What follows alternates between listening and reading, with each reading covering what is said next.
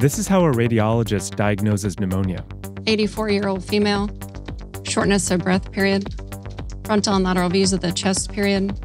This is an algorithm called ChexNet that's trained to do the exact same task. And this is how it performed against 6 doctors analyzing 50 chest x-rays for pneumonia in a recent test at Stanford.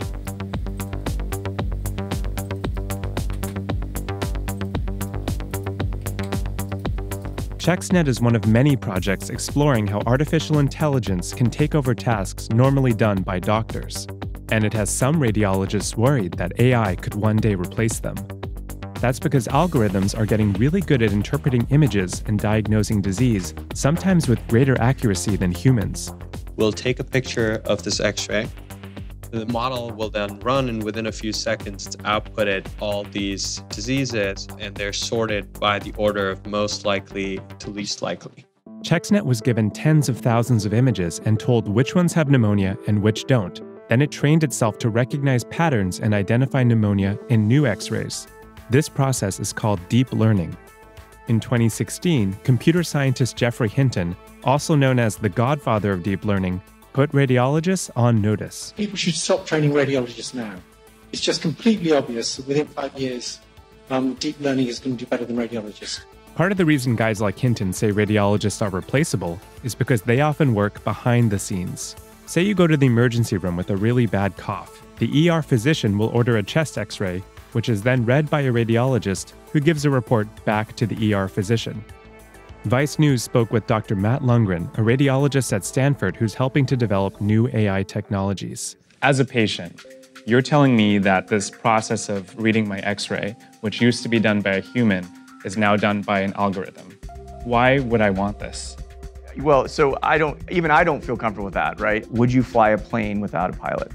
The situation that you just described is not one that has no physician in the loop. For narrow use cases, I think it would be a tremendous benefit as a patient to have, my doctor get information from some of these algorithms if they're shown to work. What happens when the AI misses an important diagnosis? It's something that comes up all the time. No matter what happens, if we are saying that we're going to use these algorithms clinically, there will ultimately be a time where an algorithm will make a mistake. The responsibility for the use of that algorithm will ultimately fall, I'm assuming, on a combination of the clinician and the healthcare system that's using this algorithm in that way. Concerns aside, this research has created a gold rush for AI in medicine. All of it on display here at the annual meeting of the Radiological Society of North America. So this is a super chill MRI that also uses artificial intelligence to compensate for movement of the body, like my breathing, and still get an accurate reading. Do you ever feel like you're training your replacement? Yes, I hope so. I think in academic medicine... Really? You hope that this algorithm will replace you?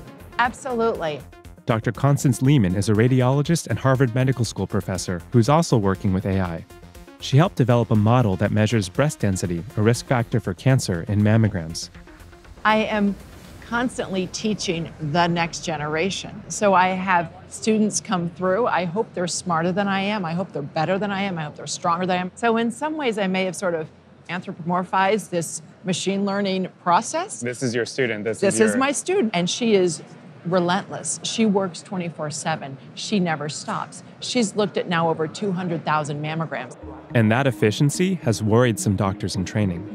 In a recent survey of Canadian medical students, 29% of respondents agreed that AI would replace radiologists in their lifetime, and 68% agreed that AI would reduce the demand for radiologists. For context, there are an estimated 38,000 radiologists practicing in the US. Is there a fear that radiologists will be replaced by AI? There is a fear. So that's a very limited view of the role of a radiologist, because we do much more than search for patterns on images. And it's all those other aspects of the radiologist's job and our contributions to healthcare that will explode. AI allows us to expand our impact and expand access to people worldwide. AI researchers say it will make radiology more accessible, lower costs, and save critical time in emergency care. But not everyone is convinced that the revolution is imminent.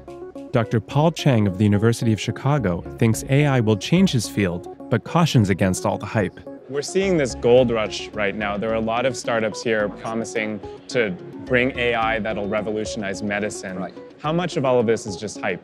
Do you want me to be nice or do you want me to be honest? Honest. Honest? Most of it. But that's understandable. That's the normal process of this hype cycle that we always go through. In the gold rush, everyone went west thinking they could dig for gold. Most of those people failed or literally died. We have the same idea. We get seduced by use cases or applications. What will happen at the end of the day is we will learn to appropriately consume artificial intelligence to hopefully add value to our patients. I actually think the work that Stanford is doing is actually going to be helpful, and eventually we will use it, not because it outperforms me, but it's going to augment me.